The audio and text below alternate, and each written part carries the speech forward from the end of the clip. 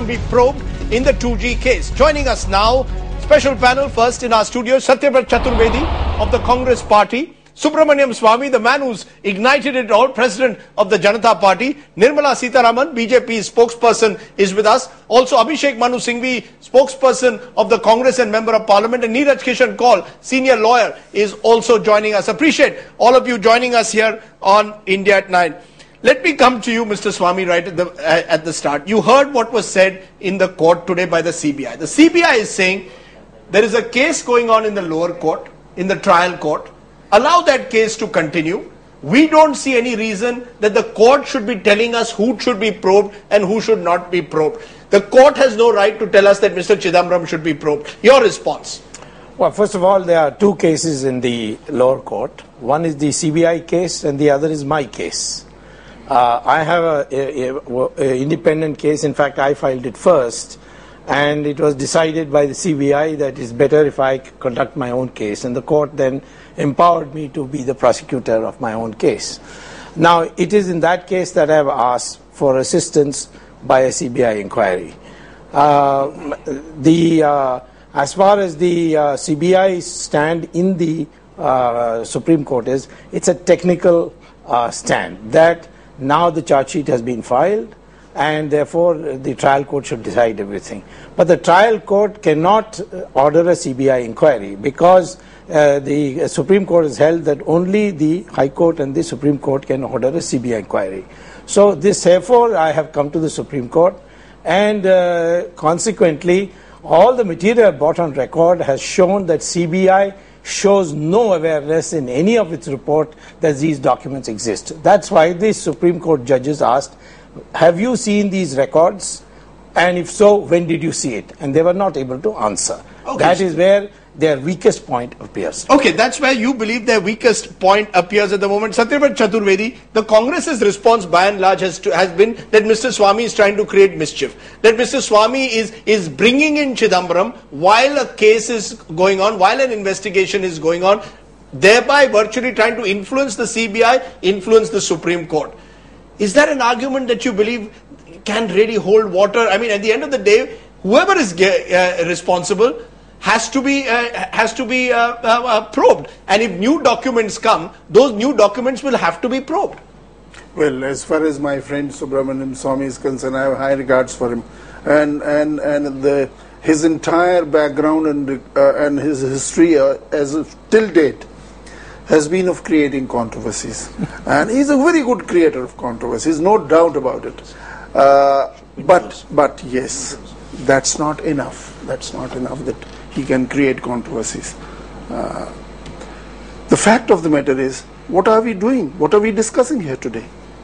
The issue is that the issue of reviewing the earlier policy of the government came up before the finance minister in the course of events. And what he did not revisit the earlier policy.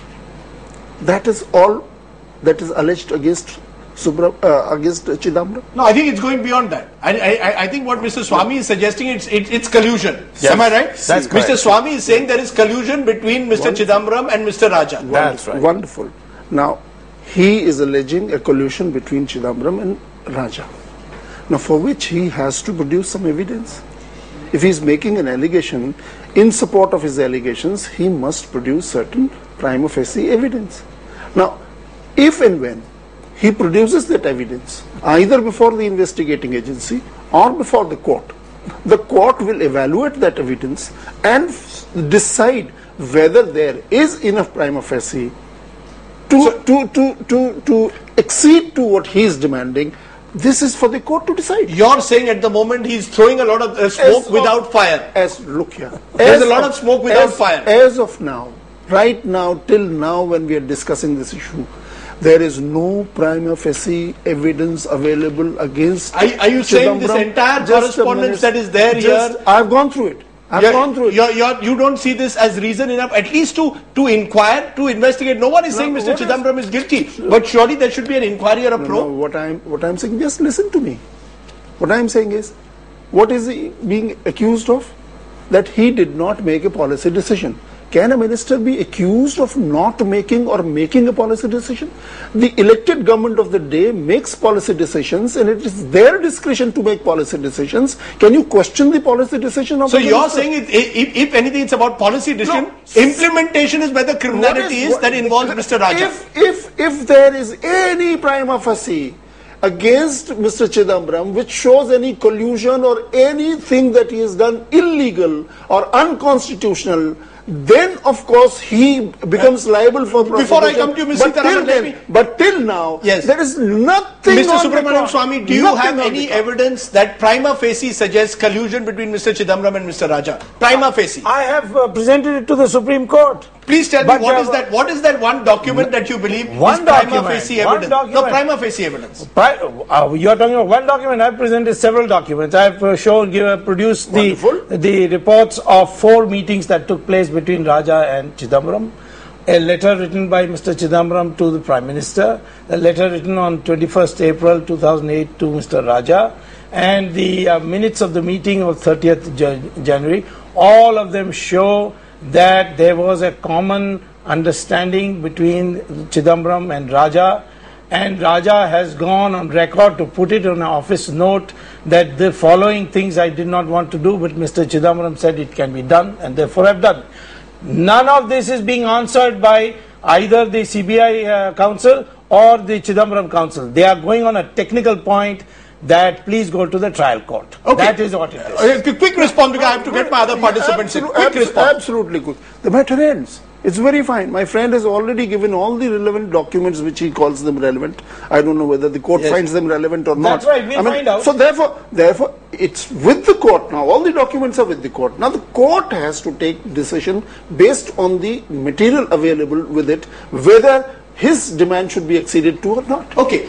Nirmala Sitharaman, from a BJP perspective, do you say that these are policy decisions? Because the Congress is also saying that they were following a consistent policy that the earlier regime was also following, of first come, first served, which was not going down the auction route. That if at all, the crime of Chidambaram is not so much as a sin of commission, but a sin of omission, that he did not act against Mr. Raja. But where is the evidence that he had full knowledge of what Mr. Raja was doing? Your response. Rajdeep, you've repeatedly said that the change in the position of Mr. Chidambaram from November 2007 till January of 2008 has not been explained till now. His ministry and the senior secretaries had written to him repeatedly. D. Subbarau's letter is now in the public domain, 27th November 2007. 22nd November 2007. Very clearly saying, selling it off in 2001 price is not right. Auction would be the best way because it's a scanty resource, scarce resource, cannot be sold off like this. And very clearly, even the 15th January letter of P. Chidambaram to the Prime Minister, saying all this, then says, let's treat the chapter as closed, let's in the future go over. These kind of, major loss bringing, topsy-turvy in decision making has to be explained. And also till now we've been told criminality. Have you been able to show criminality? Wait a minute. You can question the decisions. No. To say that this matter is sub judice, or to ask the opposition parties to say where can you establish the criminality, is not fair. It will happen in the court. No, Mr. Chaturvedi, I don't think you should snide and have a smirk on your face on this matter. I certainly will say these are things which will be proved in the court. But a matter of fact, this whole controversy has led the Prime Minister to come to the Rajya Sabha and tell the leader of the opposition that, contrary to what the leader of the opposition, Shri Arun Jaitley, has raised, he is convinced because both Mr. Chidambaram and Mr. Raja came to him and briefed him that everything is going fine. And if that is the case, why was this huge big loss? I therefore, from the Bharatiya Janata Party, leave the culpability argument, which will anyway be proved in the court. There is a necessity for both the Prime Minister and for the Finance Minister of those days to tell us as to what caused the change in his position. Why was the minutes of the meeting missing till now? till this whole matter came up through the RTI. But it's interesting that Mr. Swamy is not targeting the Prime Minister. As far as you're concerned, it's only Mr. Chidambaram. The answer to be given is definitely, because till now... That's the difference between Mr. Swamy, between you and the BJP. The BJP is saying it's not enough to have Mr. Chidambaram being singled out because all these decisions were in the No. What BJP is saying, I will definitely say, I don't want you to sum it up like that. Yes. We want the former finance minister to answer and explain. We also want the Prime Minister to tell us, till now we've been under this impression, oh, it was the franchisee, the alliance partner who was doing the error, and we were watching, we told them everything, and the franchisee goes on telling us, no, everything is in accordance with the advice given by the FM and also the PM. Right. Now, we are not getting answer because we feel the coalition also went through probably a stage of corruption coalition also. Okay, hold on. And therefore, the answer has to come from the minister, and subsequently because the statement was made by the Prime Minister in the Rajya Sabha. We want an answer from Mr. Swamy, you are not singling out the Prime Minister. The fact is, on 2/11/2007, the Prime Minister also met Mr. Raja. On 26/12/2007, Mr. Pranab Mukherjee also met Mr. Raja. But as far as you are concerned, it is only Mr. Chidambaram who must take the vicarious responsibility. Because there is a fundamental difference between the Prime Minister and Chidambaram in the sense that 2003, the cabinet decision was that these two ministers will decide. And they will only report to the Prime Minister what they have decided, but what they have decided will be what will be implemented.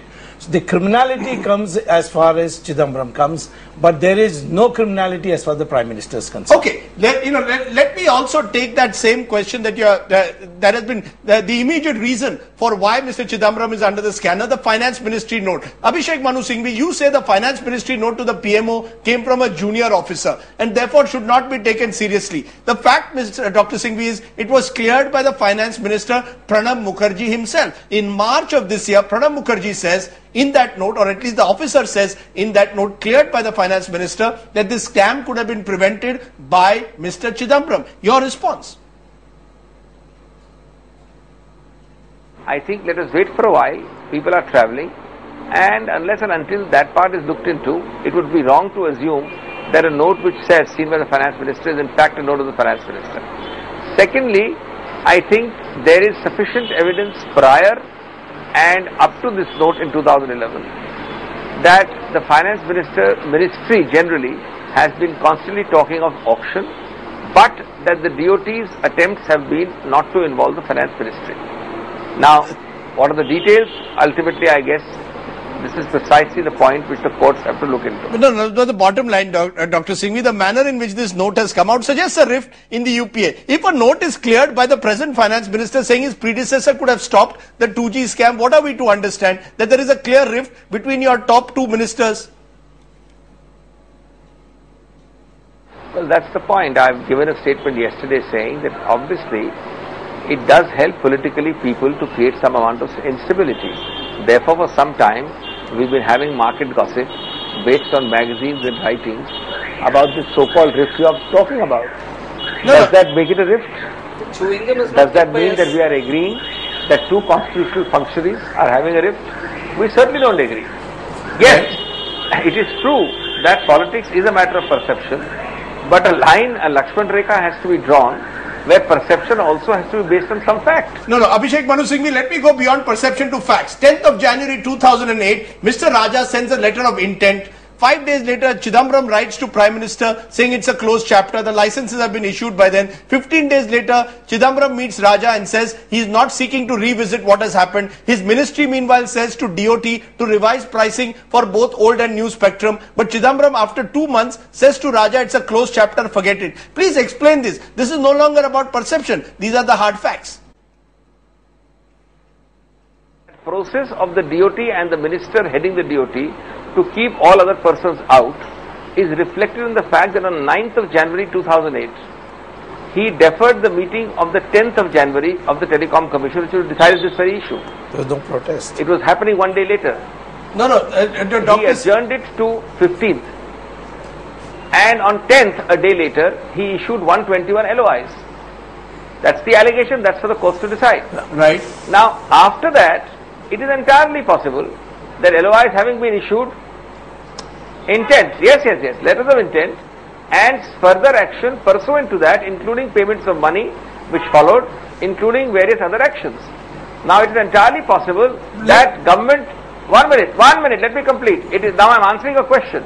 It's entirely possible that this issue having become a fait accompli after that, that a noting, what you call a non-paper, would have been sent, saying that we have to now look forward and go ahead, because what has happened has happened. It does not mean that the finance ministry is complicit. On the contrary, the finance ministry is constantly saying, please involve us and please have an auction. Quickly respond, Mrs. Swamy, Dr. Swamy. No, I see the question of keeping the finance ministry out. There was a way which the CAG itself has noted on pages 26 and 27 that Mr. Chidambaram could have invoked transaction of business rules and asked for a cabinet meeting in the event that the telecom ministry was not listening to him. This is a part of the rules when two ministers... That's very clear. In fact, Mr. Chaturvedi, Mr. Chidambaram could have revoked the license. Are we to understand that the finance ministry or minister of the country cannot revoke the licenses of that had been set up by Mr. Raja if he had chosen to do so? Yes, he had been empowered by a cabinet decision to monitor the situation. Couldn't he have done so? The letters of intent and the licensing, there is 3 or 4 months gap in any case. At the time, licenses were not yet issued. That's right. The licenses were not yet issued. He could have easily cancelled it. You know what is most funny aspect of this whole episode? Yes. A policy was formulated by NDA government for not auctioning these licenses. Okay, spectrum license, which kept on being followed throughout the NDA regime and spreading over a period of several years. These licenses were issued to various people. At what rate? At some rate, which was not corresponding with the year when the licenses were issued. Nobody is questioning the formulators of this. Yes, they are. This policy. The finance minister Jaswant Singh is being inquired by I did CBI. not utter a word when my friends were speaking. Sorry, go ahead. So, therefore, nobody is questioning as to why this policy was followed. So, I want to get this clear. As far as the Congress is concerned, you have followed the policy of an NDA. You have to have a little patience, my dear. If you listen so much... okay, go ahead. Sitaraman, then you got to give me some time. Now what is happening is, what are you questioning today? You are questioning whether a minister who had a discretion of doing A or doing B. Why did he do B? Why did he not do A? Now, tell me one thing. If supposing a minister has not done A and has taken a decision in favor of B, tell me one thing. I mean, is it illegal? Is it unconstitutional?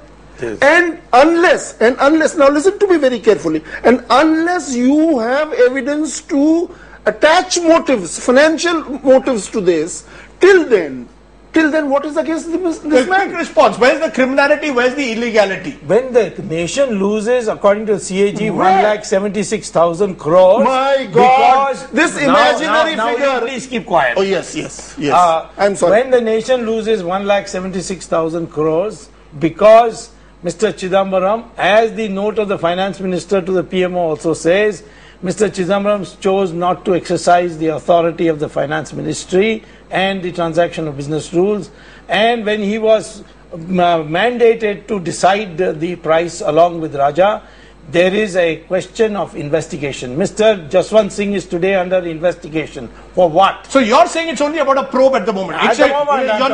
You're not saying that there is illegality or criminality as of now. That I will take care in the trial court. Right now we are on the Supreme Court. The moment you produce that evidence, the law will take its course. The law will take its course. Hold on. Whose responsibility it is? I mean, those who are alleging and making accusations, is it not their responsibility to produce the evidence? So you're saying whose responsibility? You're saying provide the evidence, hard evidence only at that stage. But let me come to Neeraj Kishan. Where am I wrong while asking for that? Let me come to Neeraj Kishan call. Hopefully you are independent. You don't belong to a party. You're a senior lawyer. Your sense, do you believe that the Supreme Court, the arguments today made by Chidambaram's lawyer, Mr. Venugopal, in the Supreme Court are largely in the nature of procedural, when the CBI says that they do not seek any need to interrogate Mr. Chidambaram while the matter is pending in the trial court? Or do you believe there are substantive issues that need to be probed? Rajdeep, I don't think it's proper to comment on the criminal culpability or the CBI inquiry when the matter is sub judice. Right. But there's a more important issue in this matter, and that's about collective responsibility of the cabinet, about the legal and moral obligation of the government. If I'm saying so because today there's no determination, if this policy is ultimately found to be flawed, I personally feel it's a moral and legal obligation of the entire government. Such important policy decisions which involve state assets, scarce assets which are very valuable assets, their pricing, whether it pertains to 4.4 megahertz as startup, entry fee, user fee, are not taken in isolation by departments or a minister. Ultimately, if they are found to be flawed and defective, I feel the cabinet has to take responsibility for the same. So this whole thing of blame game of naming one minister or one department, I don't think is ultimately going to work if the policy, and that there's a if to it, if the policy is found to be flawed. And that will be an important issue in days to come, that you can't just isolate and talk about one minister or one department. Such decisions, such important policy matters are not made by individuals. They are made collectively by governments and by cabinet. But let's distinguish between policies and implementation. Raja's criminality comes in his implementation. Is that correct, Mr. Dr. Swamy? Yes. That's what I said. Criminality is something which the court is seized of at the moment. That's right. So if Raja's, Dr. Swamy, if the criminality comes in the implementation, then is Mr. Chidambaram, in your view, being held responsible for what Mr. Raja did? If Mr. Raja strikes quid pro quo deed, is Mr. Chidambaram responsible? It was a joint decision of the two, and it's on the record. The policy decision was a joint decision. There is no policy decision. There's no question of policy when deciding 2001 price. It was a cabinet decision. It was not a cabinet decision. No. Wait a minute, Rajdeep. I think this that is is the problem. where I want three things to be questioned here. Yes.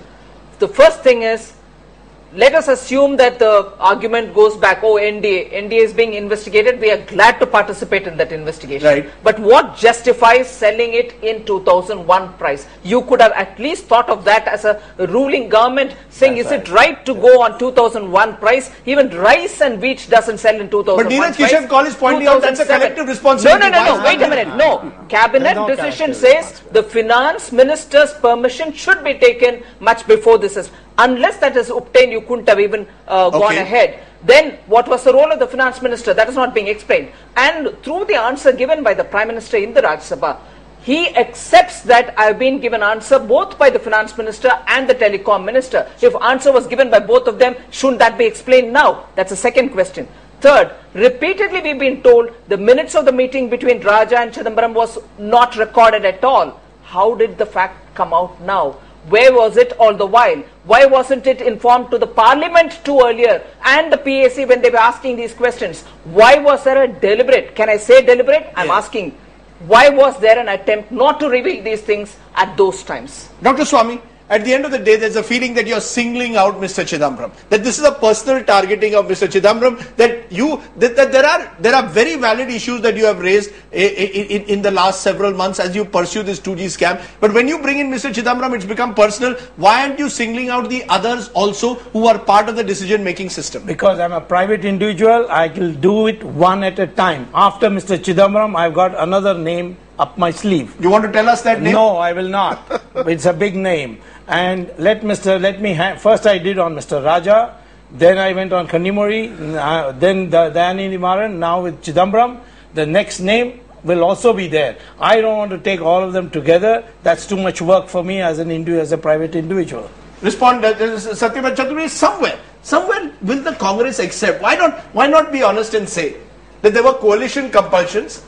Somewhere we were told to keep hands off the telecom ministry. Whatever Mr. Raja did, even if we had knowledge of it, we were told don't touch the ministry. So even if it is not a sin of commission, there is certainly a sin of omission somewhere, and that comes from the fact that this was the coalition dharma that you speak of. Telecom ministry is reserved for the DMK. We will not interfere even if we have evidence of Raja's criminality. It cannot be that Raja could have been involved in this kind of criminality without the knowledge of the cabinet system or of the PMO.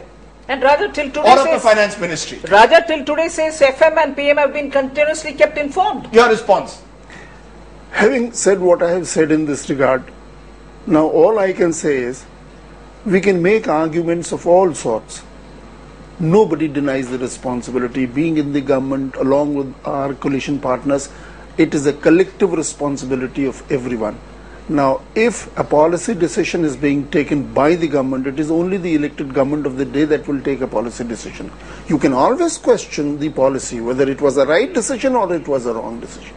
There every day, every government, I mean, we see every day now, be it this state or that how 1 rupee kilo rice will be distributed, television will be distributed, and so on. So accusations can always be made. Well, look, the public fund is being wasted on these kinds of things, or a loss is being incurred on this. So these are policy decisions. You can always question the validity of the policy decision, which is the right of the people and the opposition. But the biggest question is here is whether you have any evidence to show that there was a criminal complicity on the part of Chidambaram in this regard. Till now, there's no such evidence of criminal complicity. You're using those words, criminal complicity, Mr. Swamy. Those words, at the end of the day, the word criminal complicity in the law has a particular meaning. Yes. You will have to show criminal complicity. Where do I have to show it? Not in the Supreme Court. Supreme Court, I'm asking for a CBI inquiry. I'll show the criminal complicity in the trial court. So all you're asking at the moment is for a probe. Yes, all you're saying is that the CBI should probe the issue. If he has, which he claims that he has all the evidence with him. No, if he has all the evidence, why does he need a CBI inquiry? I do need a CBI inquiry because I do why need doesn't he go to the court and produce it? Why should I do it? I don't have to do it the way you want to do it. You make accusations and you don't produce I don't do it your way. You don't produce the evidence before You're the a court. crook. You're a party of crooks. I don't have to do it your way. Don't lose your patience. I have to, because you're telling me, do it this way. You can't order me. There is a court of law where the matter is being examined. I am doing it systematically. I mean, therefore, I'm asking and suggesting only one simple thing, which anybody will say is correct. That please produce all that evidence that you have against Chidambaram in the court. I will produce in the trial court when the time comes. Right now, I want a CBI inquiry. Right now, you want to make it a vague now story. here again he is interrupting. Yes, quick. I'm saying I have produced plenty of documentation in Supreme Court to say the CBI's inquiry is a botch-up. It is a truncated one. And there was a collusion between Raja and Chidambaram. I want the matter to be investigated. You want the matter to be probed. And what if the CBI tomorrow comes to you and says they haven't found evidence? Major contradiction is what he's saying. On one side, he is accusing CBI of wrong, and on the other hand, he wants a CBI inquiry. Therefore, I want it monitored by the God. court. Please pay attention. I want it monitored by the Supreme Court. I am quite confident whatever has been achieved so far is because of the monitoring, not because the CBI is under their control. Anyway, fine. I said earlier, the entire matter is now before the court, Supreme Court. He's given all his evidence and the Supreme Court today has asked the CBI to look at those documents. They've asked them, have you seen the documents before? They would answer. Ultimately make an order. Okay, we'll wait then for the court to make an order. We don't want to play judge, jury and executioner certainly in a television studio. But we'll wait for the Supreme Court to monitor it. Satyavrat Chaturvedi, Subramanian Swamy, Nirmala Sitharaman, Abhishek Sighvi.